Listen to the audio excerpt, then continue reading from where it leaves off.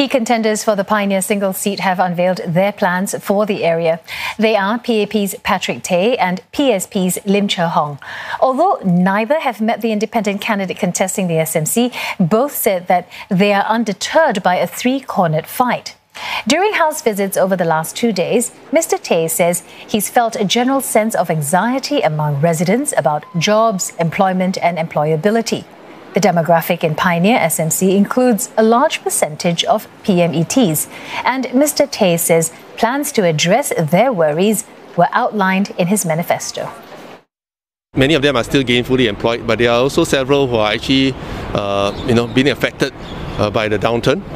And therefore, I think one of the key issues that I am bringing to our Pioneer SMC residents under my Care, Connect and Create manifesto is to look after the needs, especially in the area of employment and employability, and of course, legal advice and help, particularly during this difficult period.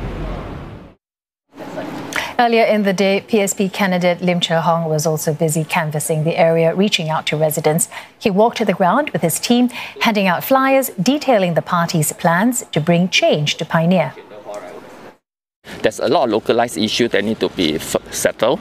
Things like, little things like shelter, for rain, because their door is being, damaged. Over here, there's also not much of eateries. So in terms of choices, it's always not there. Similar people staying on the ground floor. There's pest issue like rats. So these are things that we need to settle, because these are, health issues.